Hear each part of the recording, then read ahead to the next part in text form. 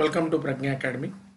నానా ప్రజ్ఞా అకాడమీని ఇప్పటివరకు ఎవరైనా సబ్స్క్రైబ్ చేసుకోకపోతే తప్పకుండా సబ్స్క్రైబ్ చేసుకోండి. ఈ వీడియోలో కంప్యూటర్ బిట్స్ సెట్ 5ని చూద్దాం. Word processing, spreadsheets and photo editing are examples of.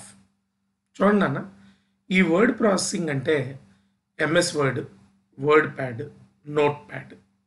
Spreadsheets అంటే మన ఎంఎస్ ఎక్సెల్ లేదా టేబుల్ రూపంలో డేటా ఎక్కడున్నా దాన్ని స్ప్రెడ్షీట్ అనొచ్చు. అదేవిధంగా ఫోటో ఎడిటింగ్ అంటే మన ఫోటోషాప్ సాఫ్ట్వేర్. ఇవన్నీ దేనికి ఉదాహరణలు అని అడిగాడు. అమ్మా, ఖచ్చితంగా ఇవన్నీ సాఫ్ట్వేర్లే. మరి సాఫ్ట్వేర్లు రెండు రకాలమ్మా. ఒకటి సిస్టమ్ సాఫ్ట్వేరు, రెండోది అప్లికేషన్ సాఫ్ట్వేర్. సిస్టమ్ సాఫ్ట్వేర్ అంటే డివైస్ పని చేయడానికి కావాల్సిన సాఫ్ట్వేర్. అంటే మన కంప్యూటర్ పని చేయాలి అంటే ఓఎస్ కావాలి, అది సిస్టమ్ సాఫ్ట్వేర్. అదే నువ్వు ఒక డాక్యుమెంట్ టైప్ చేయాలి, అది ఓఎస్ పని కాదు. అది ఖచ్చితంగా నీకేం కావాలి, నీ అప్లికేషన్స్కి నీకు అప్లికేషన్ సాఫ్ట్వేర్ కావాలి. సో ఇవన్నీ దేనికి ఉదాహరణలు అంటే application softwares. Next, to hyperlink on the web page through HTML language, dash tag is used. ఉదాహరణకు చూడండి అన్న, ఈ పక్కన మనం గమనించినట్లయితే అక్కడక్కడ బ్లూ కలర్లో టెక్స్ట్ ఉంది. ఈ బ్లూ కలర్లో ఉన్న టెక్స్ట్ని మనం క్లిక్ చేయగానే దానికి లింక్ అయిన వేరే వెబ్ పేజ్ ఓపెన్ అవుతుంది.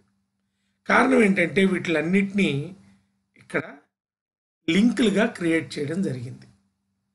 ఆ లింక్ క్రియేట్ చేయడానికి వాడే ట్యాగ్ ఏది అన్నది క్వశ్చన్ అనా. దాన్ని AHREF అని పిలవాలి. యాంకర్ ట్యాగ్ అంటారమ్మా దీన్ని. యాంకర్ ట్యాగ్ అంటే ఒక వెబ్ పేజ్ నుంచి ఇంకొక వెబ్ పేజ్కి లింక్. ఇంకొకటి, మీరు ఎప్పుడైనా ఈ హైపర్ లింక్స్ మీదకి, బ్లూ కలర్లో ఉన్న వాటిని హైపర్ లింక్ అంటాం. ఆ హైపర్ లింక్ మీదకి మన మౌస్ పాయింటర్ని కానీ తీసుకెళ్ళగలిగితే మన మౌస్ పాయింటర్ కాస్త హ్యాండ్ షేప్లోకి మారిపోతుంది. ఆ హ్యాండ్ షేప్ ఏమి ఇండికేట్ చేసింది అంటే అది ఒక హైపర్ లింకు. అక్కడ క్లిక్ చేస్తే మరొక వెబ్ పేజ్ వస్తుంది అని మనకు సూచిస్తుంది. AHREF యాంకర్ ట్యాగ్ అంటారు. Next question, drop cap option found in which menu. అసలు డ్రాప్ క్యాప్ అంటే తెలియాలి నానా. మనం అప్పుడప్పుడు న్యూస్ పేపర్స్లో చూస్తూ ఉంటామమ్మా. ఫస్ట్ లెటర్ కాస్త పెద్దదిగా ఉంటుంది, దానికి సంబంధించింది ఇక్కడ రాసిన. అంటే ఇన్ఫ్యాక్ట్ ఈ ఫస్ట్ లెటర్ అన్నది ఈ ఫస్ట్ వర్డ్కి మొదటి అక్షరం. అది ఇలా పెద్దదిగా రాసి ఆర్టికల్ని రాసి ఉంటారు. దీన్నే డ్రాప్ క్యాప్ అంటారు. ఈ డ్రాప్ క్యాప్ అనేది మనకి ఎంఎస్ వర్డ్లో ఎక్కడ ఉంటుంది అన్నది క్వశ్చన్ నానా. ఇన్సర్ట్లో ఉంటుందమ్మా. ఇన్సర్ట్లో డ్రాప్ క్యాప్ అని ఉంటుంది. దాన్ని సెలెక్ట్ చేసుకుంటే ఇలా మనకు టెక్స్ట్ అన్నది మారుతుంది. Next question, A half byte is known as. Half byte అన్నిటికన్నా అతి చిన్న స్టోరేజ్ బిట్. 8 బిట్లు కలిపితే బైట్. ఇక్కడ హాఫ్ బైట్ చాలు అంటున్నాడు. 4 బిట్స్ అని దాన్ని నిబ్బల్ అని పిలుస్తారమ్మ. నిబ్బల్ అంటే 4 బిట్స్ అని అర్థం. Next question, a file extension is separated from the main file name with a dash but not space. ఉదాహరణకి ఇక్కడ నేను ఎగ్జాంపుల్ పెట్టున్నానమ్మా. ఇమేజ్ అనేది ఫైల్ నేమ్, JPG అనేది ఫైల్ ఎక్స్టెన్షన్ లేదా ఫైల్ టైప్. ఈ మధ్యలో ఉందమ్మా డాట్. ఈ డాట్ని ఏమంటారు అన్నదే ఇక్కడ question. File extension is separated from mine file name with a dash అన్న. దీన్ని డాట్ అని పిలవకూడదమ్మా. కంప్యూటర్ టెర్మినాలజీలో దీన్నే పీరియడ్ అని పిలవాలి. డాట్ కాదు, పీరియడ్. ఇది చాలాసార్లు ఎగ్జామ్లో అడిగిన క్వశ్చన్. డాట్ అన్నది కూడా ఆప్షన్స్లో పెడతాడమ్మా, ఇక్కడ నేను ఇవ్వలేదు. ఆ డాట్ అన్నది ఆన్సర్గా పెట్టకూడదు, దాన్ని పీరియడ్ అనే పిలవాలి. Next question, format far musical data communication between 2 devices such as computer and synthesizer is called dash. చూడండి, ఏ మ్యూజికల్ ఫార్మాట్లో ఉంటుంది. ఏంటి మ్యూజికల్ ఫార్మాట్? ఉదాహరణకు నేను అక్కడ ఎగ్జాంపుల్లో గిటార్ లాంటిది చూపించాను. జనరల్గా గిటార్ని ప్లే చేస్తే మనకు బయటకు వచ్చేది అనలాగ్ సౌండ్. అనలాగ్. అది కాస్త కంప్యూటరైజ్డ్ అవ్వాలి, డిటిఎస్, డిజిటల్ సౌండ్స్గా మారాడు.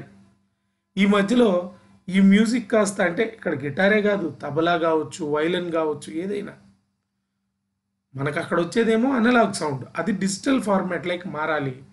అది ఏ ఫైల్ ఫార్మాట్లో ఉంటుంది అన్నాడు. MIDI, musical instrument digital interface. Musical instrument digital interface. ఇవి మనకు తెలిసినవి అమ్మ. పాతవి మన దగ్గర చిన్న చిన్న మొబైల్స్ కానీ ఉంటే వాటిలో రింగ్ టోన్స్ కూడా MIDI ఫార్మాట్లోనే ఉంటాయి. ఇప్పుడు మనం వాడే ఫోన్లో MP3 ఫార్మాట్లో ఉన్నాయి, కానీ బేసిక్ ఫోన్స్, చాలా పాత ఫోన్స్లో రింగ్ టోన్స్ ఉండే ఫైల్ ఫార్మాట్ కూడా MIDI ఫార్మాట్లోనే ఉంటుంది. Next question. A tuple is a dash. చూడండి, ఇక్కడ ఒక టేబుల్ పెట్టాను నేను. నేము, ఏజు, హైటు, వెయిట్. నానా ఇప్పుడు ఉదాహరణకి ఇవి స్టూడెంట్ డేటాబేస్ టేబుల్ అని అనుకుందాం. ఇప్పుడు నేను అరుణ్ అని, ఏజ్ 35 అని, హైట్ 6.2 అని, వెయిట్ 80 అని రాశాను అనుకోండి. ఒక వ్యక్తికి సంబంధించిన ఈ డీటెయిల్స్ అన్నింటినీ కలిపి నేను టపుల్ అనొచ్చు, లేదా రికార్డ్ అనొచ్చు. అంటే ఒక రో, ఈ 4 డీటెయిల్స్ని ఇండికేట్ చేసే ఒక రోనే నేను టపుల్ అనే పేరుతో పిలవాలి. So A tuple is a dash అన్నాడు, రో ఆఫ్ ఏ టేబుల్. ఒక టేబుల్లో ఉన్న రోని నేమ్, ఏజ్, హైట్, వెయిట్, ఇదంతా ఒక వ్యక్తికి సంబంధించింది, దాన్నే టపుల్ అనొచ్చు, లేదా రికార్డ్ అని కూడా పిలవచ్చు. అదే అచ్చం నేమ్ల వరకే కావాలి, దీన్ని ఫీల్డ్ అంటాం. ఫీల్డ్, కాలం, లేదా దీన్నే మనం యాట్రిబ్యూట్ అని కూడా పిలవచ్చు. కాలం, ఫీల్డ్ లేదా యాట్రిబ్యూట్, ఇవన్నీ యాట్రిబ్యూట్సే. యాట్రిబ్యూట్ అని కూడా పిలవచ్చు. Next question. When you save to dash, your data will remain అన్డామేజ్డ్ even when the computer is turned of. చూడండి, మన డేటాని దేంట్లో సేవ్ చేస్తే కరెంటు పోయినా సరే, లేదా కంప్యూటర్ని మనం టర్న్ ఆఫ్ చేసినా సరే, డేటా అన్నది డ్యామేజ్ కాదు అన్నాడు. దేంట్లో నేను సేవ్ చేయగలను? సేవ్ చేయాల్సింది స్టోరేజ్ డివైస్లోనే. ఇక్కడ ఉన్న వాటిలో స్టోరేజ్ డివైస్ ఏది? ర్యామ్ స్టోరేజ్ డివైస్ కాదు, ఇది టెంపరవరీ మెమరీ. ఇది మదర్ బోర్డ్ అన్నది it's a body of the computer, దాంట్లో స్టోరేజ్ క్యాపబిలిటీ లేదు. ప్రైమరీ అన్నాడు, ప్రైమరీ ఎప్పుడు తాత్కాలికంగానే ఉంటుంది. ఇక ఆక్సిలరీ అంటే సెకండరీ స్టోరేజ్ అని అర్థం. సీడీలు, డివిడీలు, హార్డ్ డిస్క్లు, ఫ్లాపీ డిస్క్లు, వీటిల్లో స్టోర్ అయిన డేటా పర్మనెంట్గా ఉంటుంది నాన్న. అందుకే వీటిల్ని ఆక్సిలరీ స్టోరేజ్ డివైజెస్ లేదా సెకండరీ స్టోరేజ్ డివైజెస్ అని పిలుస్తాం. Next question. A device operating at physical layer is called. Previous వీడియోలో కూడా చెప్పాను నాన్న, మనకున్న 7 లేయర్స్లో మొదటి 3 లేయర్స్లోనే డివైజెస్ ఉంటాయి. అన్నిటికన్నా కింద ఉన్న లేయర్ ఫిజికల్ లేయర్. దీంట్లో రిపీటర్ ఉంటుంది, అలాగే హబ్బులు ఉంటాయి. Repeater, hub. ఫిజికల్ లేయర్ పైన ఉన్న లేయరు డేటా లింక్ లేయర్. దాంట్లో స్విచ్, బ్రిడ్జ్. ఇక డేటా లింక్ లేయర్ కన్నా పైన ఉన్నదే మన నెట్వర్క్ లేయర్. దాంట్లో మనం రౌటర్ని వాడతాం. మరి ఇక్కడ అడిగింది ఫిజికల్ లేయర్లో వాడే డివైస్. ఖచ్చితంగా రిపీటర్ అన్న అయి ఉండాలి, హబ్ అన్న అయి ఉండాలి. ఇక్కడ ఉన్న వాటిల్లో రిపీటర్ ఉంది నాన్న, దాన్ని ఆన్సర్గా పెట్టేయచ్చు. Next. What type of computer could be found in a digital watch? Smart watches, smart bands, ఇవన్నీ దేనికి ఉదాహరణలు అన్నాడు? ఇవన్నీ embedded computers. Next. Network components are connected to A identical cable identical cable అంటే ఒకే ఒక కేబుల్కి కనెక్ట్ అయి ఉంటాయి. ఇవి ఏ టోపాలజీలో కనెక్ట్ అవుతాయి అన్నాడు, బస్ టోపాలజీలో కనెక్ట్ అవుతాయి నాన్న. Next question. In XL dash contains one or more work sheets.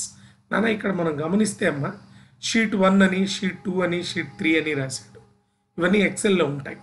ఇలా కలెక్షన్ ఆఫ్ షీట్స్ని ఏమని పిలవాలి అన్నదే క్వశ్చన్. దీన్ని వర్క్ బుక్ అని పిలవాలమ్మా, వర్క్ బుక్. అదే యాక్టివ్ సెల్ అన్నాడు. ఇప్పుడు ఉదాహరణకు నేను ఇక్కడ డేటా ఎంటర్ చేస్తూ ఉంటే ఆ సెల్ని యాక్టివ్ సెల్ అంటారు. ఎక్కడైతే డేటా ఎంటర్ చేస్తున్నామో ఆ సెల్ని యాక్టివ్ సెల్.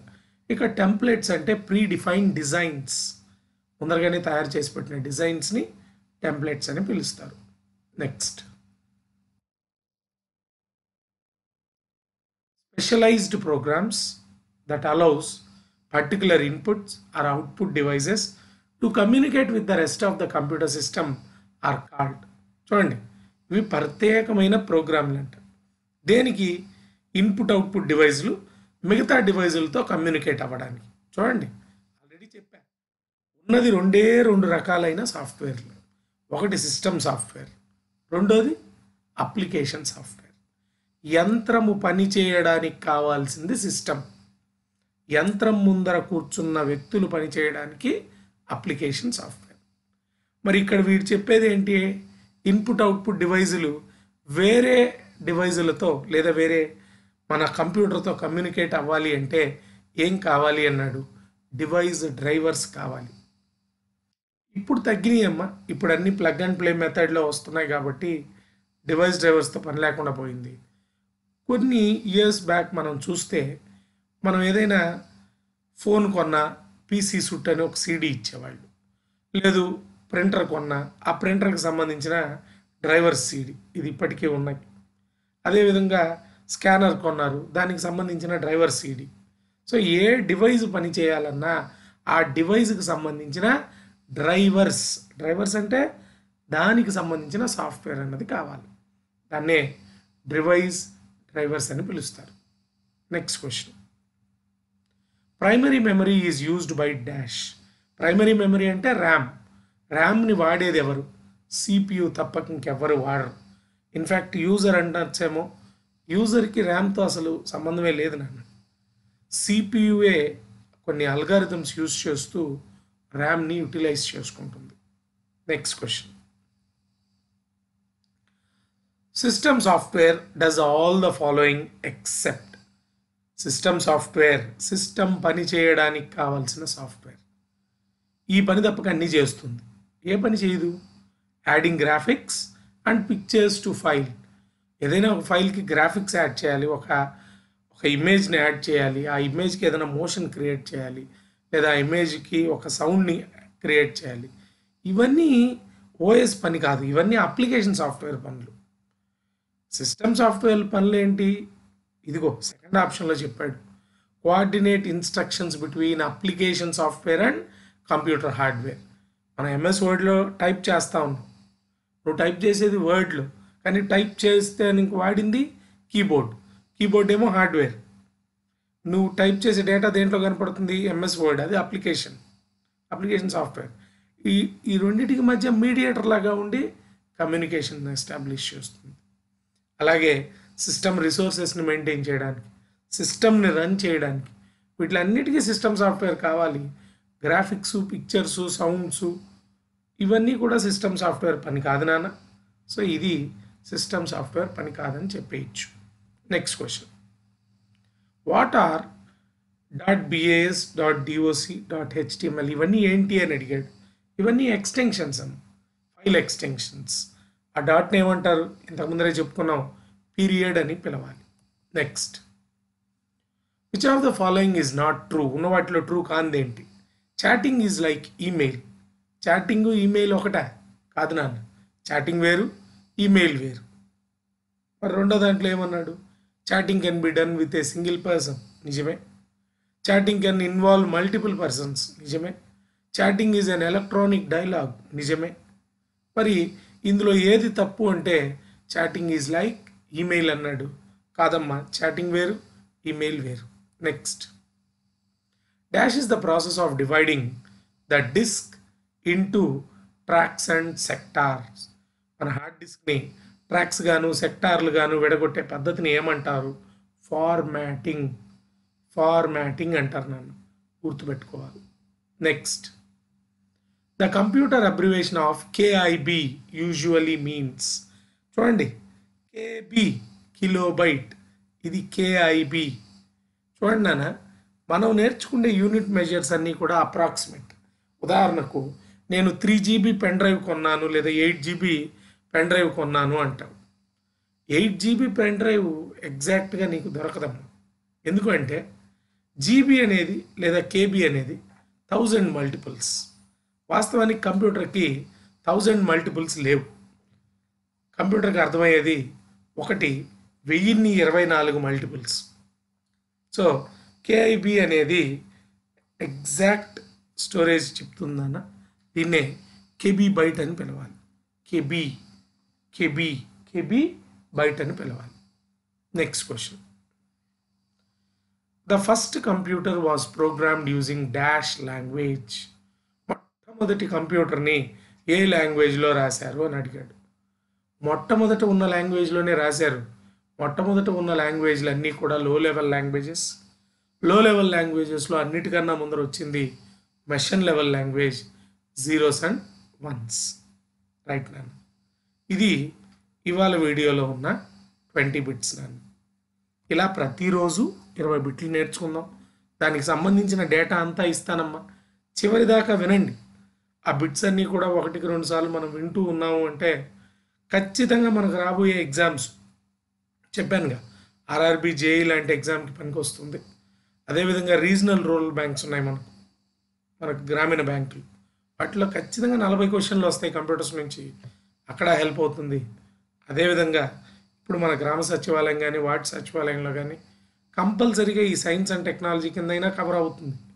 లేదా కంప్యూటర్ సంబంధించి సపరేట్గా ఉంది ఒక సెక్షను, దాంట్లో అయినా ఇందులోంచి మనం క్వశ్చన్స్ని ఈజీగా పెట్టచ్చు. అది నాన్న. ఇప్పటివరకు ప్రజ్ఞ అకాడమీని ఎవరైనా సబ్స్క్రైబ్ చేసుకోకపోతే తప్పకుండా సబ్స్క్రైబ్ చేసుకోండి. మీకు ఈ వీడియో కనుక నచ్చినట్లయితే లైక్ చేయండి. ఏదైనా డౌట్స్ ఉంటే కామెంట్లో పోస్ట్ చేయండి. మరింత మందికి ఈ వీడియోని రీచ్ అయ్యేలాగా షేర్ చేయండి. థ్యాంక్ యూ నాన్న.